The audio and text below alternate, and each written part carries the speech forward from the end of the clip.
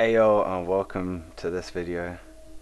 This is gonna premiere, well not premiere, this is just gonna be released on New Year's of 2021.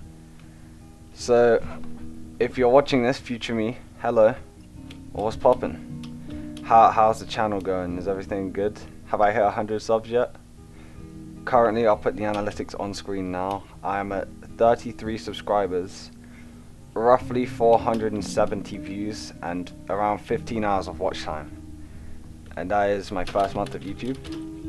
I'm pretty happy with it. I don't really know what I should have been aiming for, so I just set some random goals. I set 5 hours of watch time, 20 subscribers and 500 views as my 3 goals for the end of the month.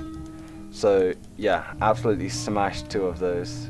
Fell a little bit short of the views, but I don't really care, because like the other 2 I did pretty well, so that was awesome. So what was I gonna say? Very well, at least you can tell I don't script my YouTube videos. So yeah, by the time you see this, future me, it will be New Year's. Exactly. It will be like the exact second that New Year's turns New Year's, this video will be out.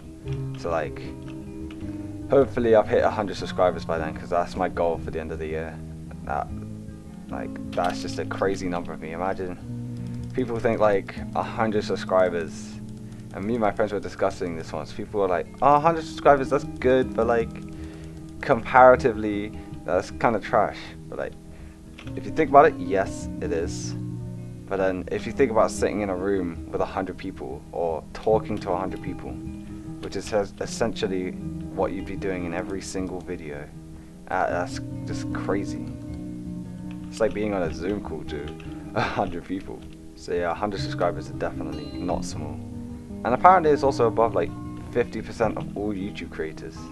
As soon as you hit your first 100, only 50% of everybody on YouTube has got to that milestone, which is pretty freaking crazy. It's just a dedication, really. Making sure you got original content, or sort of original at least, and just adding your own personality to it and being consistent, especially Corey. Unhand me, you troglodyte! Just putting your own personality in it, your own flair, your own little style. It's like putting yourself in your videos for people to just enjoy. And it's just the dedication, the staying on YouTube for like 10 years like Corey did. Uploading so many uploads. Cheered up so many people. Like 1,500 uploads, bro. That's crazy. That's just what it takes to be one of those YouTubers that has like a big fan base, and just like the people love, and just cheers them up to see that video. But yeah, future me, how's everything going? Make sure to do a reaction video to this video, because you know, everybody should see your reaction to this. And yeah, peace. Come on, come first.